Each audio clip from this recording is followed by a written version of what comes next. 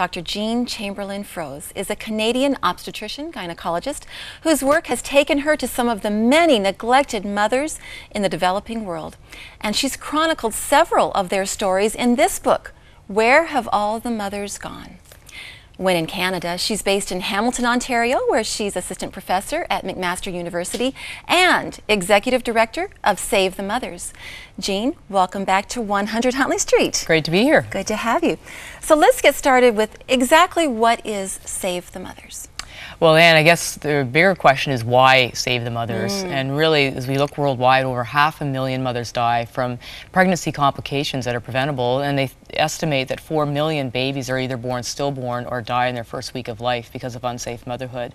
And really, as we look worldwide, we realize that so many of these deaths could have been prevented. So Save the Mothers is about trying to change that situation, but it's not a medical solution, it's a societal change, it's advocacy, it's getting people outside of the hospital involved in trying to save the lives of mothers, because they can be saved. They can be saved, and that is such an important point to make, that so many of these maternal deaths are preventable. Now, you chronicle in your book so many, the statistics are just astounding.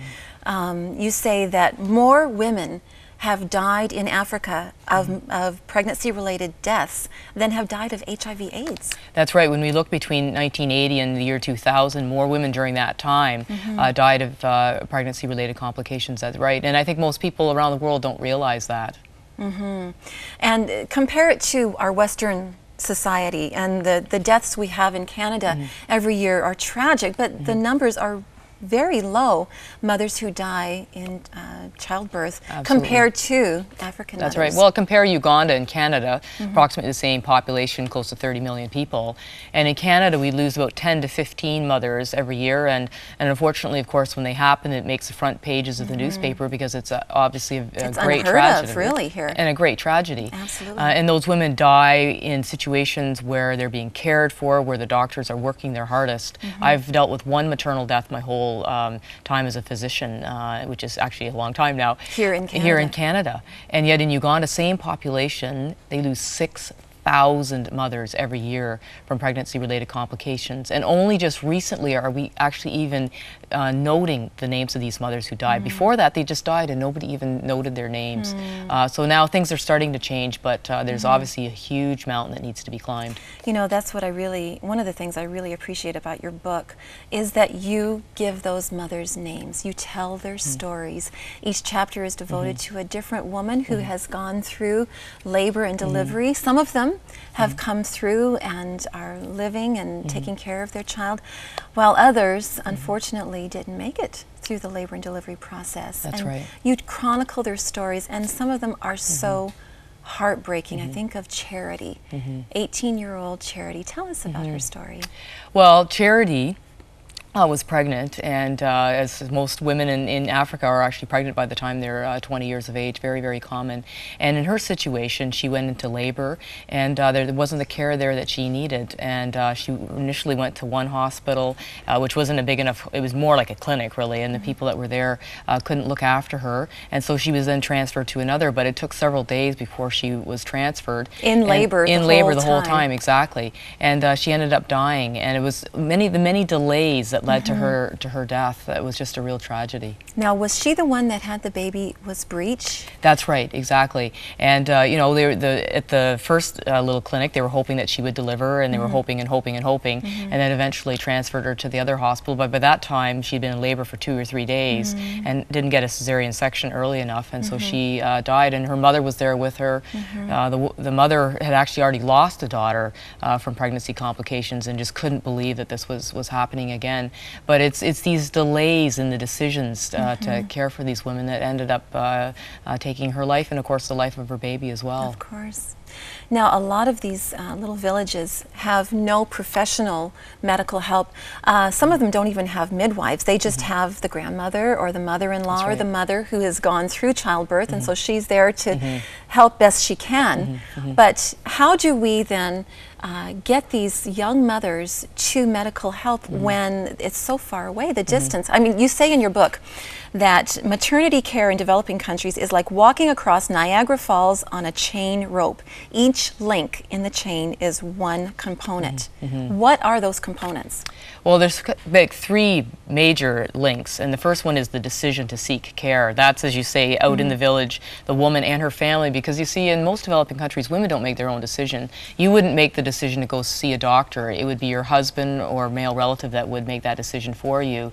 So that's the first decision, to actually seek care, that there's something wrong and we need to be moving out. And of course, that decision is influenced by finance. If you don't have any money, of course you're not going to move out. And in most countries around the world, healthcare is not free like it is here in Canada.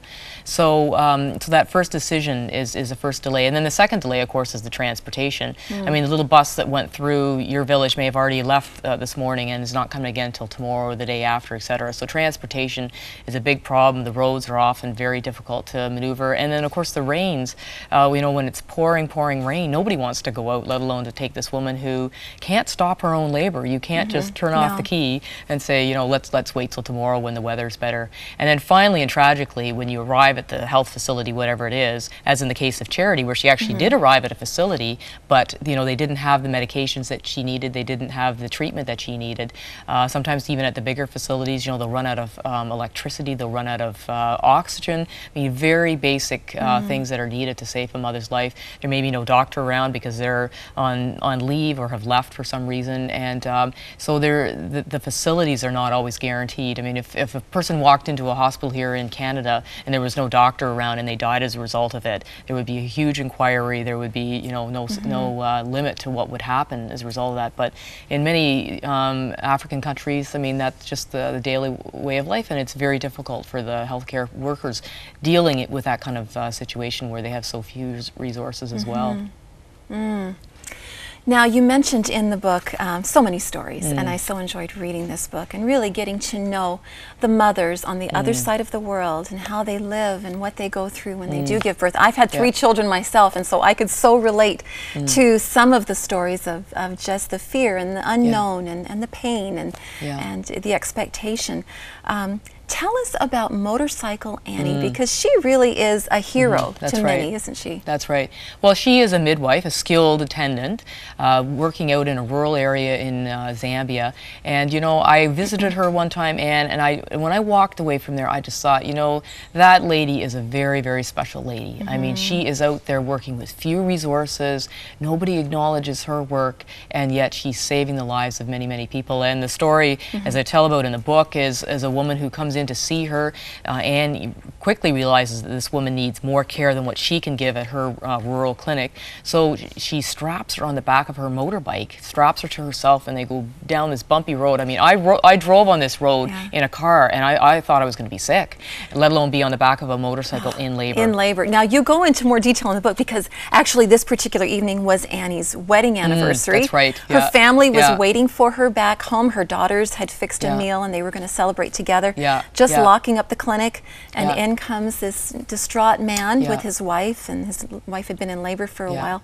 So she straps her on the back of the motorcycle, and then what happens? Well, they just bump down the road and eventually get to the hospital, but of course Annie knew this hospital, and that's where she would take patients that were in problems. And you know, it was just a great story, I thought, of a woman who just was giving everything. As you say, I mean, you sort of think, well, it's my special night, you know, I shouldn't have to work tonight, and yet she was willing to give up her evening and go and take this woman who really needed the care. Just very selfless. Yeah, for sure. And there's hundreds of thousands of healthcare workers around the world that are like that, Anne, and they're working as hard as they can.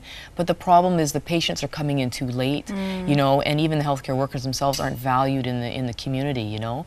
And so we need to value women more and value the healthcare workers and do what we can do to really make sure that they have what they need. I mean, if you plunked me in the middle of Africa without the medications that I needed, without the tools, etc., there would be very little I could do as a skilled physician to help somebody, and that's really what these healthcare workers are dealing with, is very little.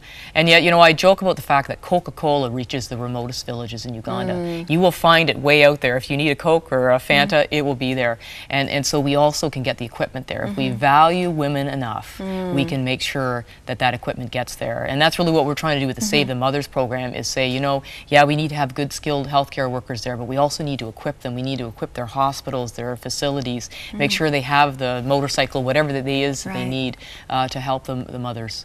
And Save the Mothers has actually gotten international attention. This is the standard. Your husband writes, is a journalist with this particular newspaper, That's right. is that right? And the First Lady of Uganda actually came and gave some recognition to Save the Mothers. Tell That's us, right, what yeah. did that do for your organization when she came by? Well, Honourable Janet Museveni is the First Lady of Uganda. She's also a member of Parliament herself. And we invited her, because we actually have 4 members of Parliament in the Save the Mothers program, and we invited her as a special guest for Women's Day, which is in March of every year, to really give an opportunity to honour safe motherhood and to say, what can we be doing in Uganda as a nation, not just even small little projects, but as a nation to talk about safe motherhood. So it was just wonderful to have her there. She actually said that she wanted to join the program herself, which was exciting, and I think she really meant that she would like to do that. So She's that's a lovely follower of Jesus. She is, and, yeah. and very bold.